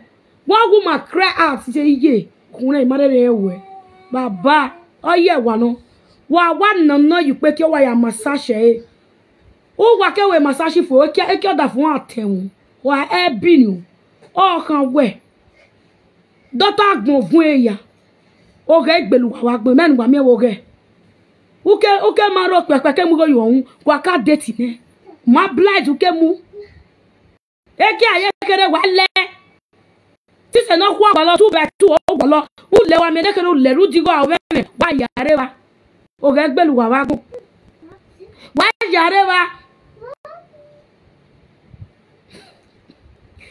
yare wa gele go ge wa pa wa bere wa ekiona then first day wa mi egbe o ma ru le soto ma gwo ge soto upa Enogie mommy big mama lanije upa ruda o me mo pa ni me go uye dia awe aro ya kaka ya ge e me ro pa so oda fun wa so iyan go la lewe problem iro e wa ya la lo but we no go like e uzeta moda for ma wa mi pe ave no gu we ya me pe ogere ni gbe so ma we gbe so kavero ma so kan ni massage di obo yu we gbe ni e ko gu e ma massage we gbe ni ko igbe so ma e mi ro pa e ki awa te mu yu we ovu awo kan mi upa satellite na flag gbe da ona mi o ma no yo bo ma me e wi egbe ni ya o pa so Or you feel where you are and why now why cheat on me? Where you did before your wife cheat on you? And then we could know, hey yo, ni why you do honest, why you do honest? You know why you love other thing that will be sincere. Day and night, when we go in river. What is so what? I when we are a good way, ya. A good way, ya. Oh, what I get no matter when I get it matter. I when I get it matter. If what you just 7 years, a bomb of rosy pigeon near that girl, you know, 47 years old in a shower. Here, or be a day. Oh, here's a lover. A bomb of daddy, you wa. Who fear no baloka, never walk with you no ballad and my joke. Because a day, or you take care, I can never day. A kiss 7 dead anymore, or who said 10 day. We're not clear. Who do you boy a little bomb? I don't know bed. You are your own. No. You are your own. Who do you buy a mamma? Who got Betty, mamma? Who got Betty, mamma? Who got Betty? Oh, now no, very mouse. I get. Sige, who de? Sige, Sige, I imagine with the conversation. Yes, a boy. Yes, I got well 3 days. I imagine who.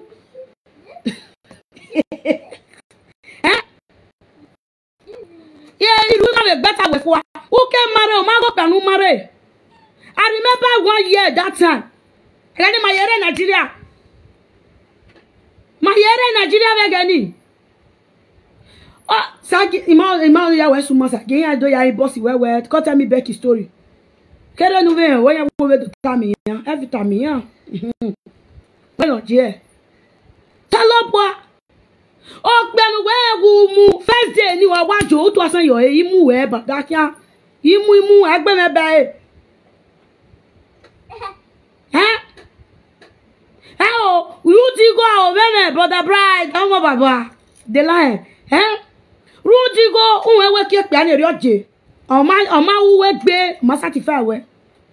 See, me, I talk on any man married this time, now forever and ever. My brother. Every yana area gweme, not be lie. He made a kianema. He ever shall wake him a may, or ye muzak big Biama wagot a female. Ah, voila. Ah, where. He papa. I went Munamuna, we are Yerupana, Robama with the Nisian Lemeki. I way. Man, what marry, I will watch your bosatere. The best, no your marry. Rest. Be a single woman, they enjoy the go. Why will you marry? You are going to see another man. Eh? Many single women, they are still need down. Eh? Many single women, they are side. When they need man, you go there, they cheat on the man. You go see they deceive the man. You better leave the man, make the man find your own. Because another man poison, another man is another man poison. Even when man like I may like. Even me like when man like eh. I say na gbona man aseto. I ain't balance. I want to pardon no balance the agmolas so ba ware ona fun on phone. When na do balance e wo ya se wetin unu I tell lo se be bu me. Man, over I don't trust must stop. After my me gbe so iwe hell. Salobua. Sa we say ma mo do e me ganya da fo me hi uni me ma wo wa. Gba e wa da fo me bana. Awari epa but I brass me na Sunday rewa sent to you that baba oda for me wari epa here ta mu menwe ibi e wa hu bawo kan lege sulu gede o se nu wa na nu wa gbe wa nu wa ku onu gbo a nege mi boy awa nu wa ya ku onu wa ya ibi e wa yore unu wa lo gbaru ma ni ya fe wa bi e wa yore nu wa ya ku onu ni u wa bi e wa yore cause ma me no wu na nu wa ma wu ebi ni e do bo be wu se for ma se nu wa wu iko ni buro gwodo be de na ni age e fan Victor o ko ya ni e ka wa fe ma fi yan ne ladian ma e he o sa lo bu sa gun e wa ma me ne amuge di mo fi amuge Frankie teme Frankie agbe won e get one woman wey even call me one day o we je we yan gbogbo wa sika Frankie kakabo ina we yan go tama we o we je we wa carry abu me ne Ye very waje yero wodo again ye yaro wodo gbera na again na yero wodo ya mugie na yero wodo kwe ka mu yegbe hi na wi jo we ka same ya ka san wi je wi gbara na wo ma were junu weta then one call a platform get na wa junu we ya ta gele one day that woman no go talk am many people they call that one woman call that day you talk ona you know ya talk ota never ya you know eta ba and then no set we ta we ga na ga na video we na mo call we do you know we ka ikane ye we lawa na o se o sagere ma eri ta mo sagere ga ni very grody I was sagere we hue o sagere we be sagere na afi moto we selu market very grody ere afi ga we bo aluga rikebe awe gyo eme sagere do mu me ga ni bu selu very grody e be gi on wa tie me ga yeru gbakun e police mu yeru gbakun dina wa vari gbakun se wa DPO la wo si ai mo se me na kire DPO ya ri e me ya na ri me ya jo wa wa sha we gi gbe wa ya na wi se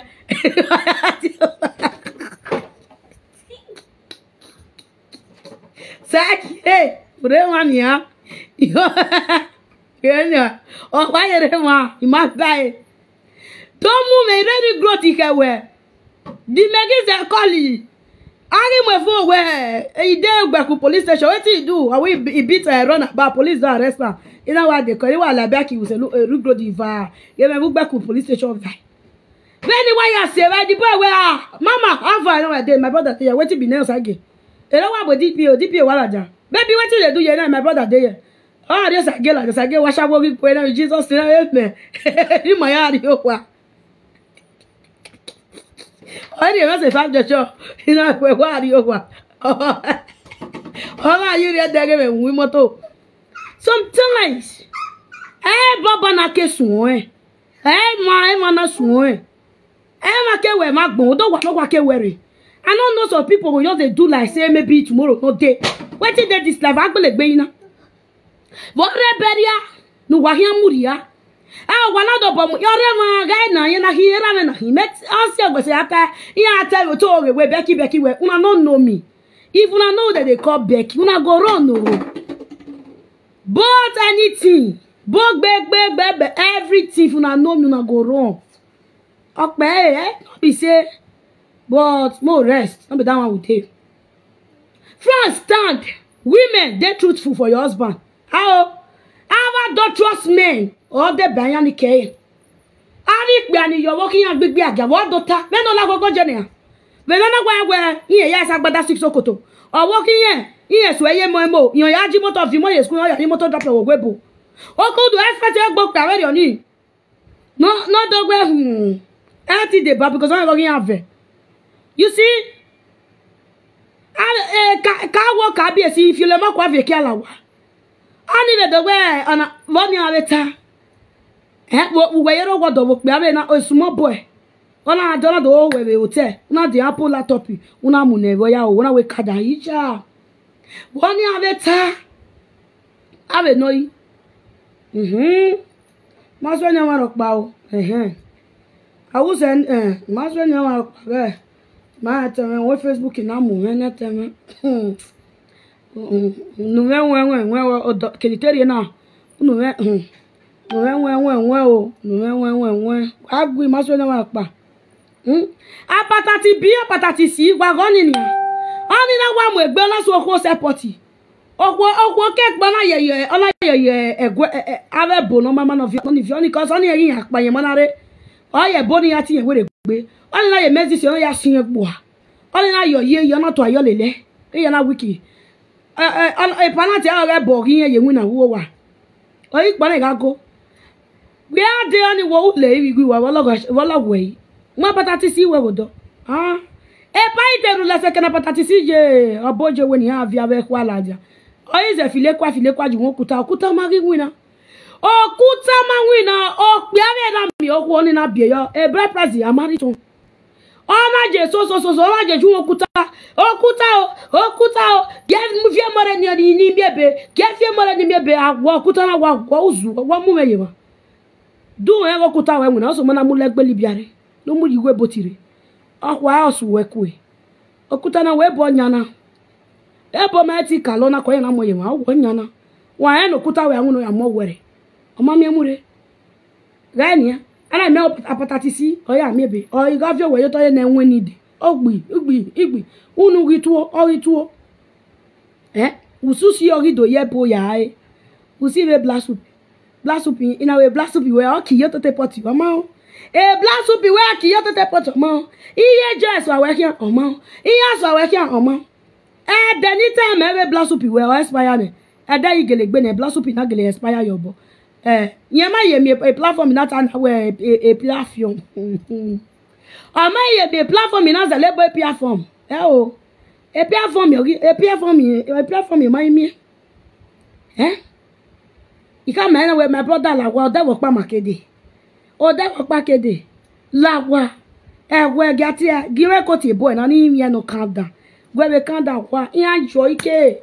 Enjoy K. I tell them every day of Meldio. Yanaga got your gwen or yak be funky. Yanaga got a petrol near Tewu. Kakisa. I bet you was it. I bet you was it. I bet you was it. I bet you what a man. I bet you what a man. Ne Frankie, you know it. I'm where my dear way. Evil friend. Gagbu one. Why you get water? Over an old lad, not girl. Why you get water? Why you get water? Why you get water? Why when you really was so you do you? Madama. Why walk beluwa? Again, no even the baggage muffin, I'll get muffin. Much I walk the banisha. I walk above the Bama say 1%. But Bonam bear your betu, a talk by some job by some. I have a mere devil. If you can't have with there. Men or Yeremana, a della general said to the Murphy have a milk power. Oh, I'm not going to get picture me. Where get the Murphy or Toto? The Murphy or Toto now. You're not Toto. They no get Muna, nor Rodukuna. I got a Muga work banning or Robona, nor room do water. And they no get have a voom also where I Murphy call we are. Oh, we make ya be caricature na. Be agbon. E ma no wa fi oko o ma no mo so gele mo se sha. O me bo pa na ni avi oko na wi respect. Ma so ni wa ro pa ni awe doro wi ebe. Ije. E we bo ni jeja. Wa ta mo wa ro pa. O we sbe yeje.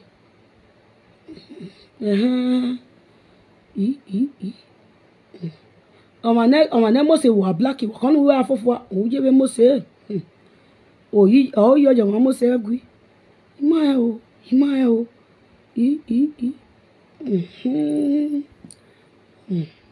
Then no wa ya we bo we ni wa je we Nigeria ije sa o bo amela o ikanu wa ya na vela den wa na gbe Frankie Frank na son ga o era wo that one too so bobo ya egbe na mu wa avona oh ye o sa lo wo ye na o so gia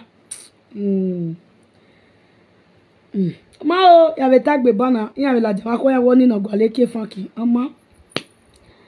ọmọ o kwa gui unu we wa ya re gwa ni nwa ni ro ko the Murphy win ya restaurant no ya o ga eme na no na ipuro awo ni no reference wan guess when ni awo ni no reference ma we ri opa ya si ma we ni ma so ni o ma so ni me o tu so ni o wa ri me Frankie o ma me no yija yi me wa fi obagbo anu we wa ti kan ya o be ni me na ro mai mare never marry o the Murphy never marry o I feel run out for Nigeria male. Now they have to Sage know every you. Sage how you see there here. Now one call at the Murphy. Big man goes around. Now just one call. Go run when you run where they WhatsApp you. Oh soon. Or run where. I want the time where the many Becky have no board. Where were you know? See your Ilona. The Chris. See your Ilona, my daddy. See your Ilona. Message in my hand. Hey, who go? See your Ilona. See ya. You see ya. want me I call her? May you see what you want call me. Can't pay. See the sweet us, he go dey pay una. I see the sweet us, he go dey pay una. I see the sweet us, he go dey pay una. I don't marry no verse. You know what I talk on? Man, we hear one. I say no take go. Agree, man, we hear one. No, not be that one, not be that one. I said talk. I get what I talk on. Agree, man, we hear one. No, man, when Becky. Agree, you're that for me. Siva! A spiritual marriage in my mother will be when I will buy. I worry, I agree. Man, we are, I swear. That's the only way I take baby. I fear with you. I agree, no? You get why I be talking more. The more you don't know, baby. I mean, I can't get my tar. Who don't know? Agree, just that for me. La wo. Agree, who don't know? Then yeah, I tell you, I agree. Baby, who don't know? Oh, you're bad, you're going to give me. What tell me? I no make no to yata. O see no, you tell me. Agree, just that for me. No, I get me go. Agree, my way no problem. You where say je what talk be? Call. You. Oh, you're bad, you're just that for me. Where better what we have to. The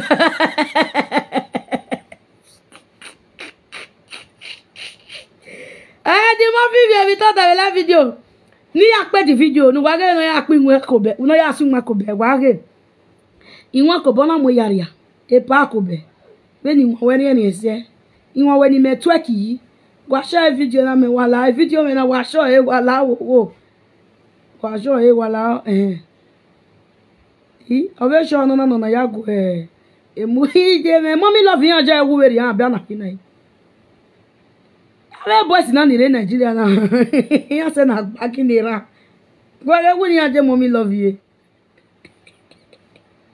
mommy love you ko Frank aro we na ya gege so iwa operator mama ko ni ati to tanya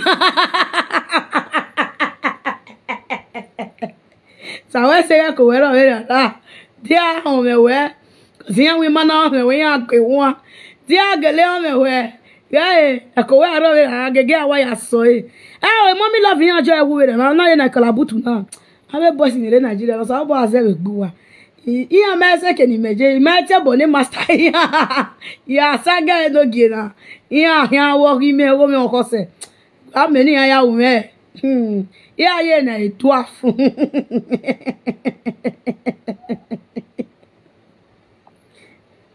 Guago, happy birthday. I'll pass in one bar. Yeah, where my day, Guaga bow. Guaga, the movie was there.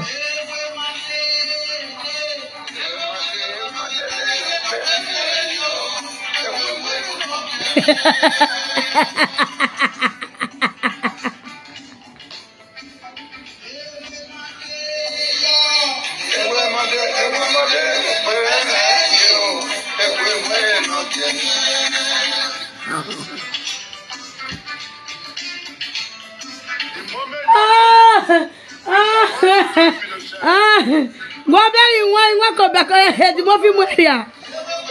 Go down yo. Waga 12. Waga 2. Go down yo, oh see one now.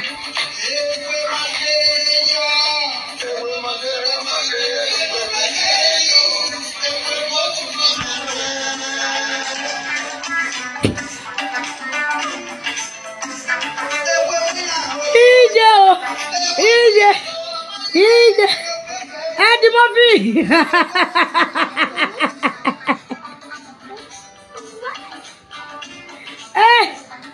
What are the movie matches in what though?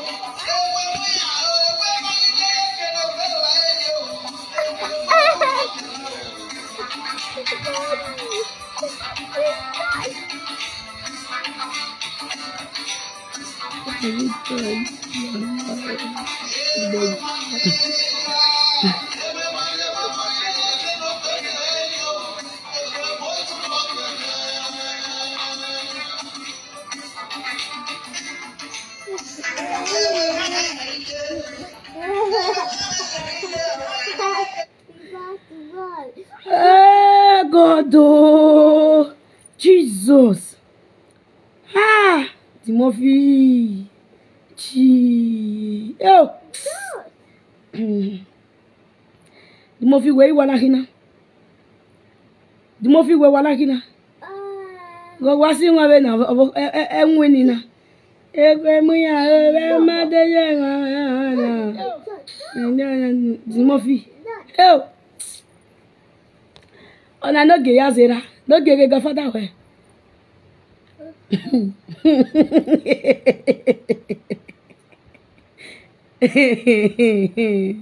Yeah, no go away. Oh, what go my baby? Who know where they be marado? We come on, baby, can they be marado?